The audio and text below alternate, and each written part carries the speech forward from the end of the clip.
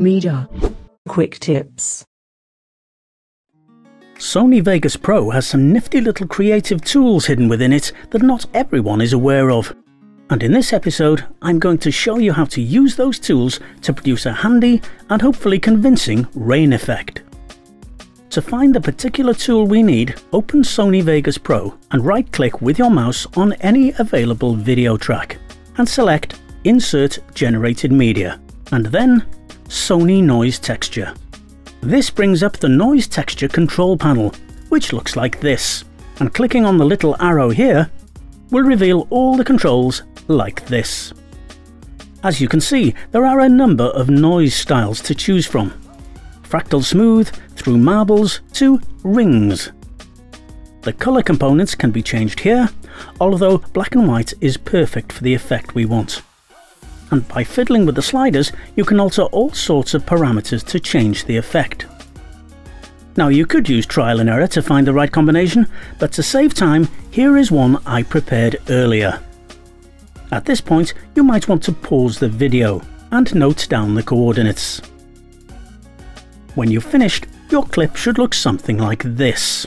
If it looks like this, then you need to reverse the colours by clicking here.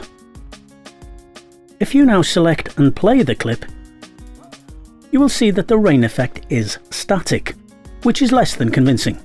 We need rain that is actually raining. You will notice that adjusting the offset Y mode moves the effect down when decreased and up when increased. Now, in order to get this happening as it plays, we need to animate this control. So place the slider roughly in the middle and click the Animate control here. This will open up a little effect timeline like this. Making sure the cursor is at the beginning of the timeline, here, click on the effect slider to record the position. Now move the cursor to the end of the timeline and click here to add a new keyframe. Now move the Y offset slider right down to the left. This position is now recorded in the new keyframe.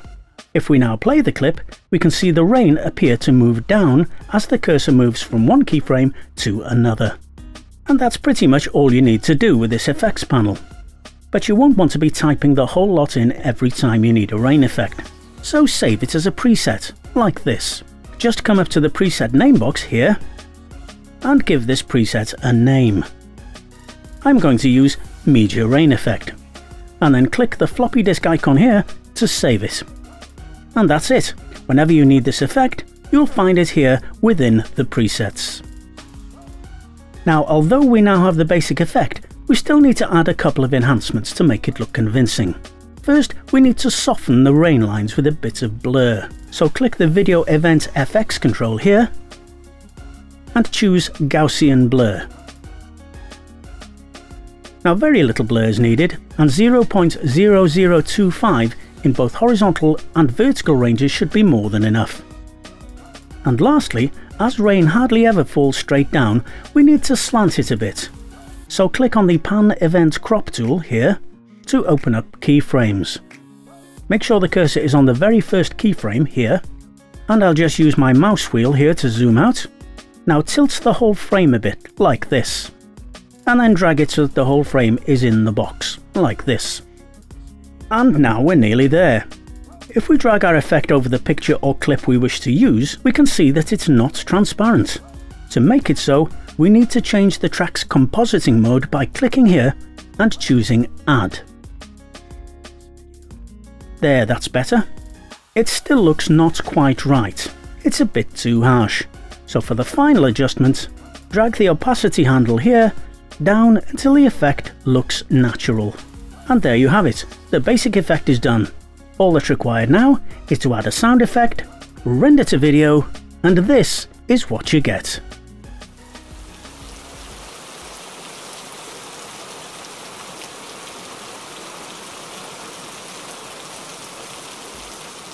Well, that's your lot. If you've enjoyed this video, then please subscribe, like, and share. And don't forget to hit the bell icon to be notified of new videos as they come out. This has been a Media Quick Tip, and I have been William Hugh.